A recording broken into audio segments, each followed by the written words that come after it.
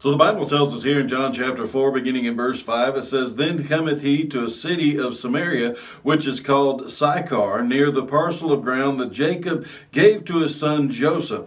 Now Jacob's well was there. Jesus therefore, being weary with his journey, sat thus on the well, and it was about the 6th hour." Now something interesting is stated right here, something that we don't really talk about when it comes to Jesus Christ. Jesus became weary. Jesus was tired. Jesus was fully a man when he walked upon the earth. He's fully God at the same time and fully man. But Jesus became weary. There it was at the 6th hour. What that literally means is the Jews determined the hours of the day starting with sun up. And so from sun up to 6 hours later, it was about the 6th hour. So it was sometime right around noon. Jesus had been traveling all day long and he became weary. So he sat down at Jacob's well. Friends, I want you to understand, if Jesus needed rest from his long journey, there's times that we need rest as well. We need to learn from that.